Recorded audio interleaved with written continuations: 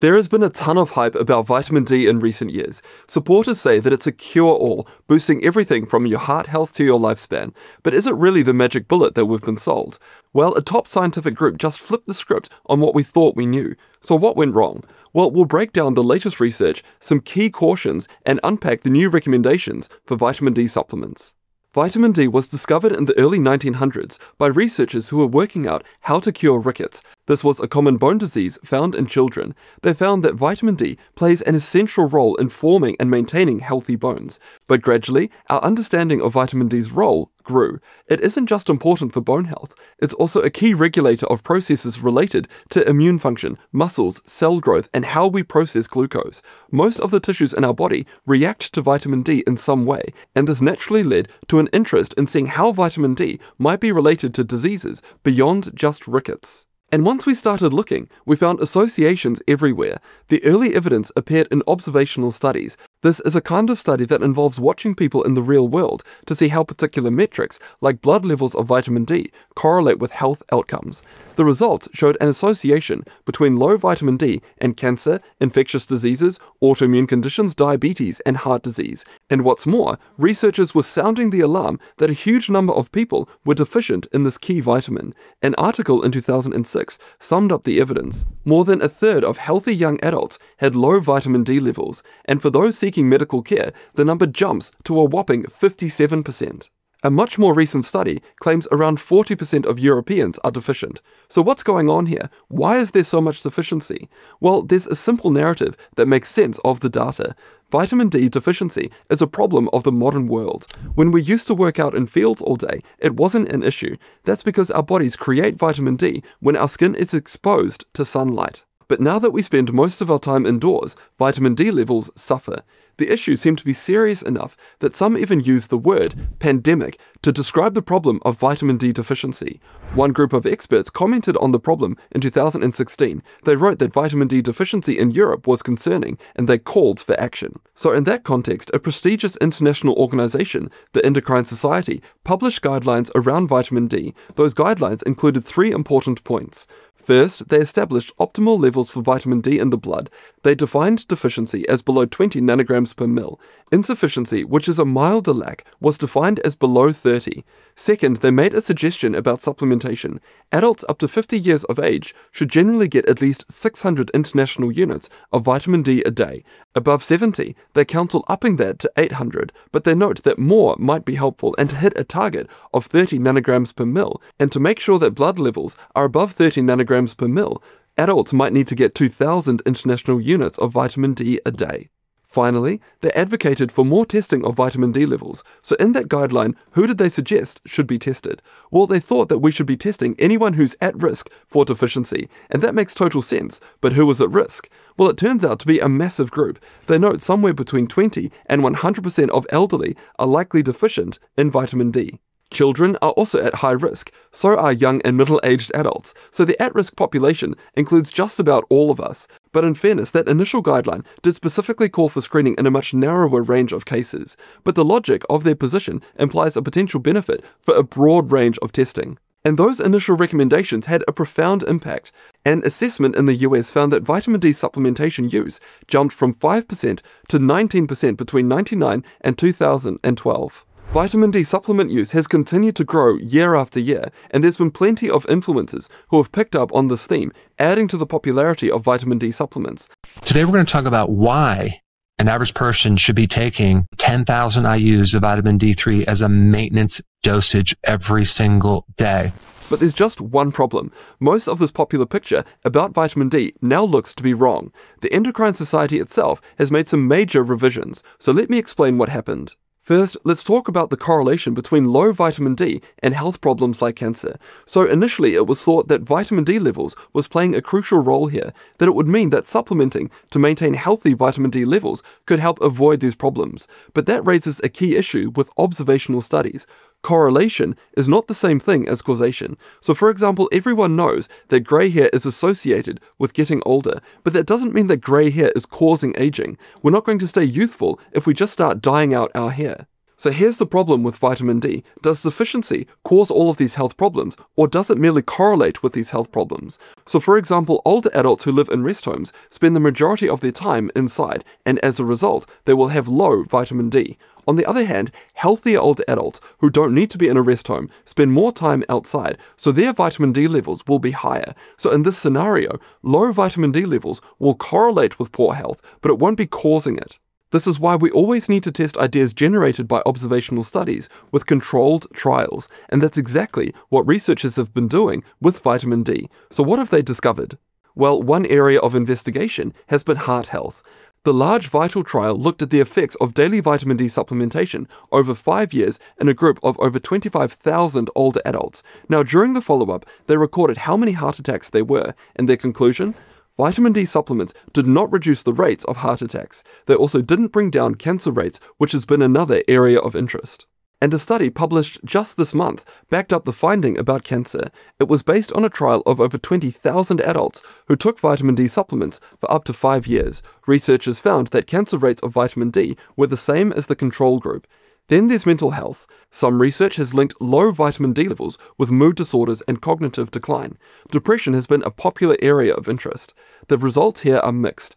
On one hand, a meta-analysis found that vitamin D supplements improved symptoms for those with clinical indications of depression, but it didn't help improve the mood of those without clinically significant symptoms. But this raises an interesting question. Could taking vitamin D supplements prevent depression in the first place? Well, a large study a few years later set out to answer that question. They looked at about 18,000 older adults and monitored their mood over 5 years. They discovered that the risk of developing clinically significant depressive symptoms wasn't lower for those taking vitamin D. It didn't improve their mood. Finally, let's look at all-cause mortality. This gives us a broader measure of the impact of vitamin D supplements on health. Now, a large Cochrane review of 56 trials in 2014 gave us initial reason for excitement. They found a small but statistically significant decrease in all-cause mortality with vitamin D supplementation. The risk of death was about 3% lower, but more recent evidence from larger-scale trials paints a different picture. So a meta-analysis completed in 2020 found that vitamin D supplementation made no difference when it came to all-cause mortality. These studies and others like them cast serious doubt about the idea that we all need to be supplementing with large doses of vitamin D to improve our health. They also cast doubt on the idea that there's a pandemic of deficiency, but we'll return to that in a moment. So a population-wide rush to supplement is wrong-headed, but there are specific groups where vitamin D supplements can help. These are reflected in the new guidelines from the Endocrine Society.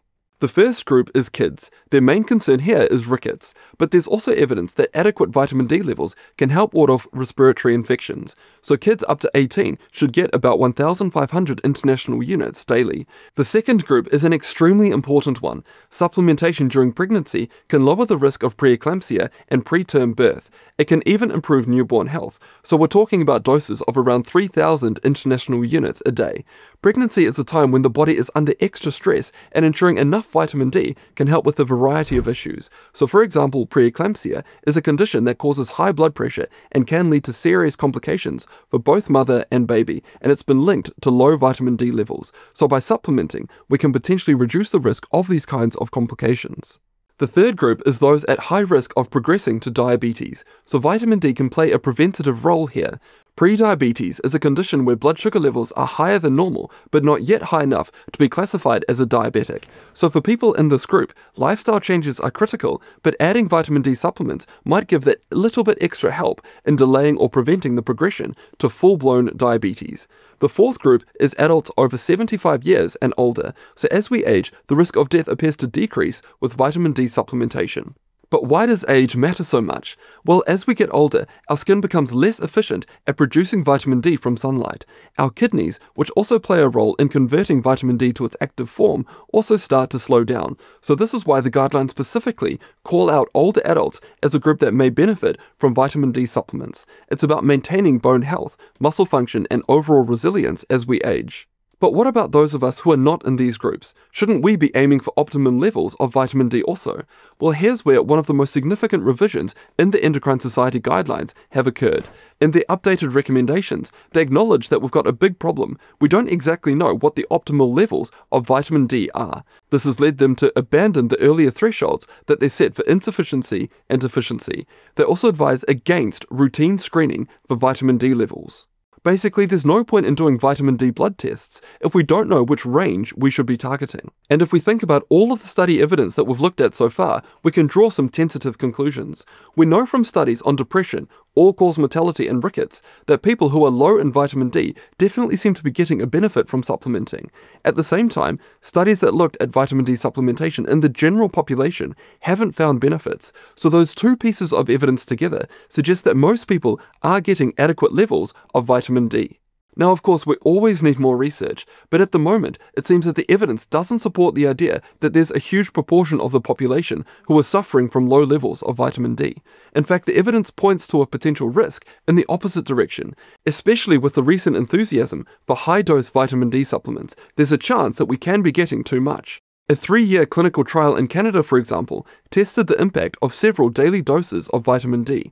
One group took 400 international units, another took 4,000, and a third group took 10,000.